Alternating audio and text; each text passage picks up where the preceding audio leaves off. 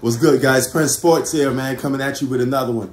Now, Carmelo Anthony has put the Lakers on his back tonight, basically. Helped them get that W against the Grizzlies. And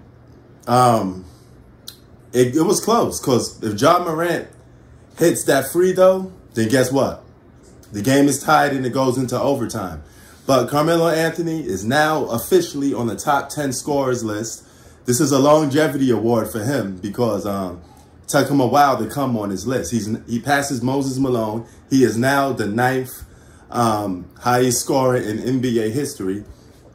So congratulations to him, I guess. But this one's a longevity award. There's two types of scoring awards for players, okay? A player could get a scoring award in his prime as he just keeps climbing up that chart in a dominant fashion.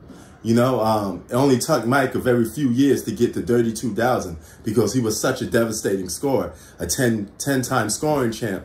Guy had seasons when he's dropping 30 plus, you know. So he was a little more potent on the scoring end. But a guy like Carmelo Anthony, he's been in the league forever. He's another dinosaur.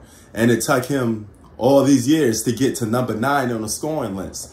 So it's a longevity award more than an in prime award and dominating the game from in your prime. Now, I'm more fascinated with that than longevity awards because any superstar, any guy that knows how to play basketball, they could be on the top 10 scorers list or any other top 10 list if they play long enough because they're an all-time great, a future Hall of Famer anyway. So they're going to win regardless anyway in that aspect, okay? So basically, yeah, man, it was a pretty good game. Lakers get their first game of the season after losing basically like 8 games in a row if you add the preseason, you know. So they get their first win tonight.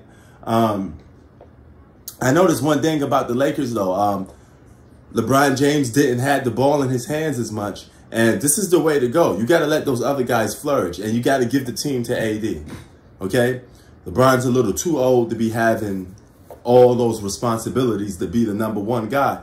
But then again, it's a fair game because he is the guy prompted as the best player on the Lakers or the top 5 best player in the game.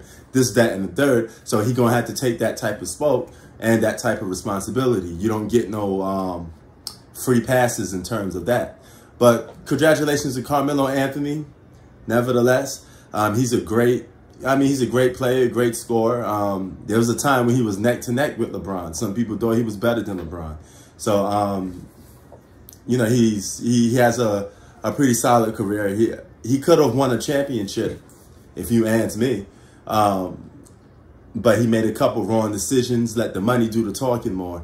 And I thought he probably thought that the championships would come along with that money. But it didn't happen that way for him. You know what I'm saying? So, but nevertheless, man, congratulations to Carmelo Anthony. Peace.